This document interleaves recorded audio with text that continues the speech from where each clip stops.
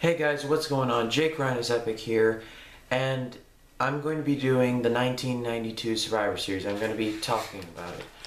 Now, this is the second video that I've done. My first video was longer because I wanted to address the concerns of one of my subscribers. Well, not necessarily concerns, but the comments of one of my subscribers. She was so kind to leave me some comments saying what I could do to improve the show, but the video was like 9 minutes long, and when I tried to upload it, my stupid hardware system kept rejecting it. So I just want you to know that, Veronica, thank you for your concerns.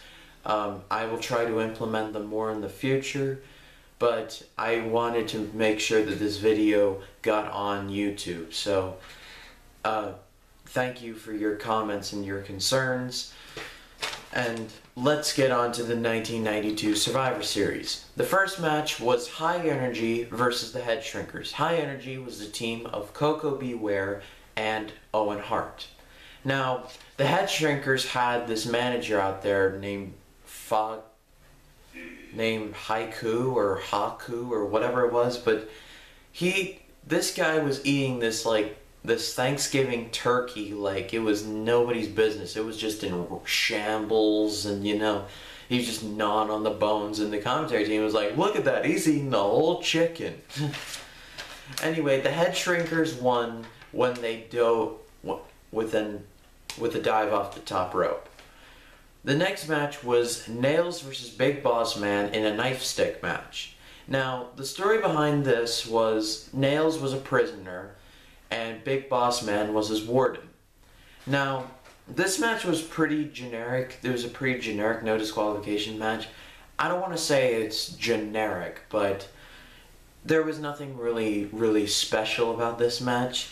Big Boss Man ended up winning when he utilized the knife stick more than Nails.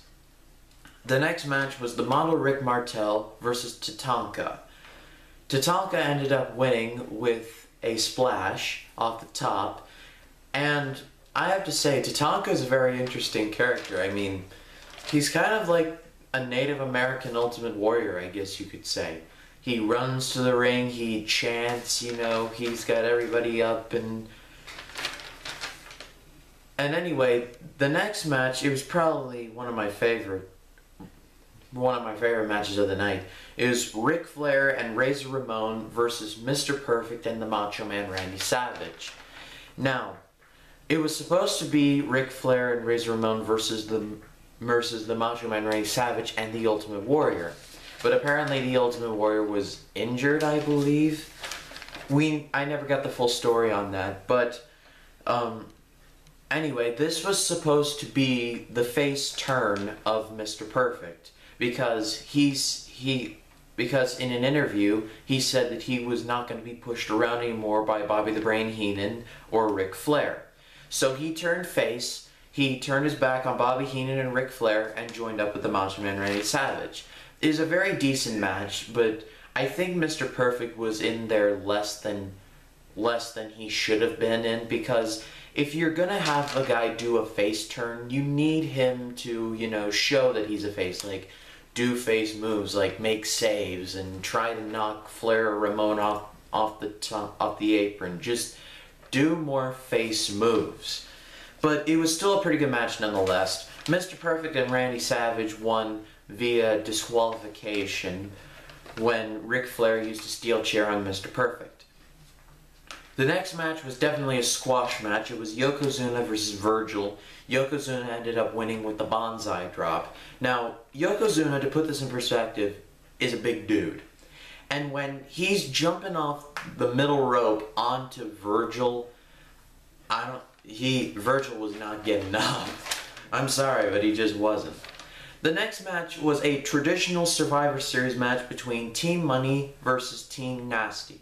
Team Money consisted of the Beverly Brothers and Money Incorporated versus Team Nasty, consisting of the Natural Disasters and the Nasty Boys.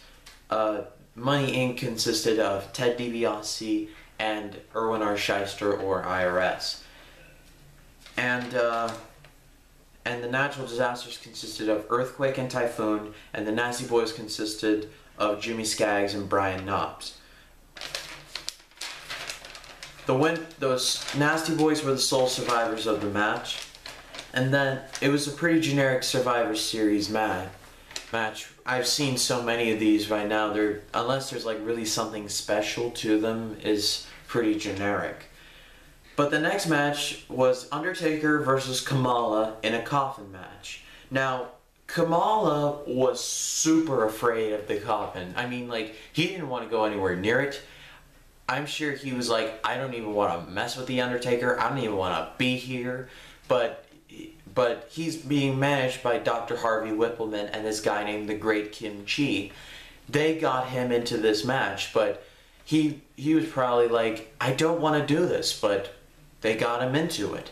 Undertaker ended up winning when he pinned Kamala and rolled him into the casket and literally nailed the coffin shut with actual nails. I swear to God.